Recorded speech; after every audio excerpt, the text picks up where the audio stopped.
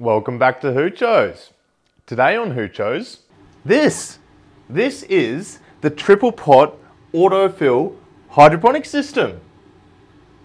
Let's start the grow. So this grow was a fairly interesting one because it got out of hand really fast. I mean, those beans are just such aggressive growers. And I didn't really know what to do with them in such a small space. So I kind of made it up as I went, and you'll see the grow room actually developed its own climate. So let's have a peek inside the tent.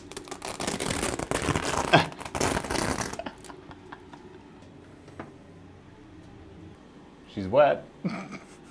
The humidity caused precipitation on the top of the tent, and it dripped down and actually caused rain? Anyway, so if you want to learn how to make this system, just head over to this video here. It shows you how to make the pot in pot in pot or triple pot auto refill hydroponic system. So to start with, I set up the system as I did in the last video. I planted in the magic beans and they started to grow. Here we go.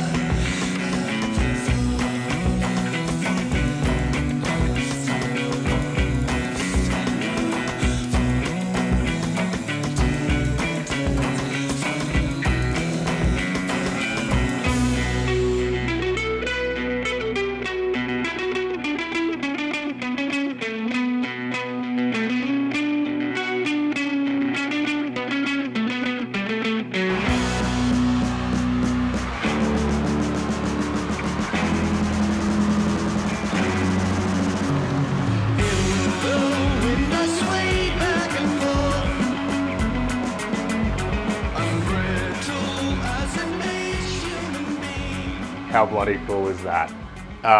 As you can see, I've lost some of my recording equipment to the jungle, and in the time lapse you can actually see the microclimate precipitating down the side of the tent, and there's no mold in here whatsoever on any of the leaves. This humidity has actually been really good for the grow. As you can see with this grow, I didn't really know what to do about supporting the plants. So in the time lapse you can see I all of a sudden put up some trellising and it seemed to do the job. I'd probably use these again. They're just cone trellises, but this really isn't the appropriate space to be growing these kind of plants.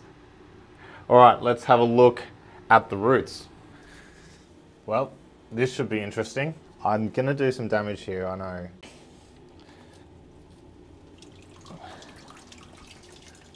Oh, look at that. There's absolutely no roots going down into the bottom of this triple pot.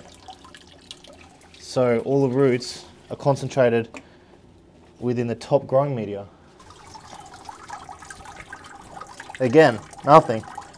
That's pretty cool. Let's take this one step further and I'm going to sacrifice this plant.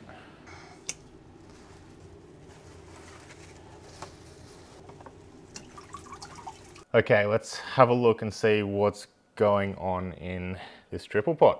Now I actually did have a root, yeah there it is, had a root coming out here and I accidentally knocked it off as I was transporting this pot. So the roots are making their way down into the bottom.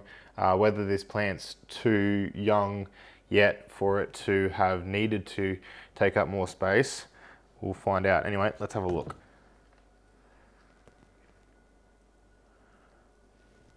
There we go. Look at that.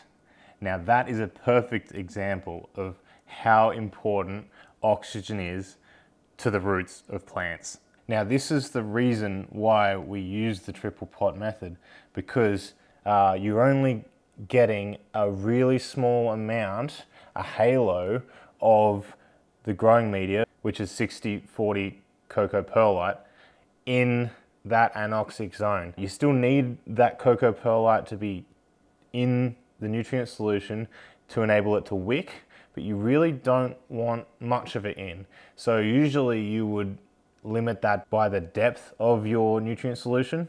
However, in this scenario, we're limiting the amount of growing media in the nutrient solution by actually creating a cavity within the pot itself. And as you can see, we've saved this much growing media. Let's have a look what we have when we take this middle pot out. Oh, that's pretty cool. So things that I'd do differently on this build. I'd put holes in this internal pot. Now, I'd like to see the roots venture into the nutrient solution within the pots and allow them to explore that area, especially in the moist air gap that's created. Now, things that you could try to improve the oxygenation to encourage the roots out the bottom of the pots, you could put in some air stones and that would increase the oxygen content within the nutrient solution. Now, I feel like the air circulating within the buckets isn't enough to replenish the oxygen levels within the nutrients to enable vigorous root growth. There are still roots venturing into this anoxic zone, just searching for an oxygen rich area. However, I think you get an explosion of roots if you had air stones within the reservoir underneath. Now that actually might cause problems in the sense that if you get that completely full of roots, you may block the entrance pipe, but I doubt it. The roots aren't going to go searching for the hardest nutrient, which would be in the pipes. They're just going to go for the easiest, which is just in the buckets. However, if you had a cucurbit or a plant that has really vigorous root growth, you may find that a problem. So this anoxic area within the pot might not be a bad thing, but a good thing to deter root growth within your system. Well, I hope you enjoyed this episode of Hoochos. If you want to see more, hit subscribe. If you really enjoy my videos, consider becoming a Patreon. And I'll see you next time. Happy hydroponicking.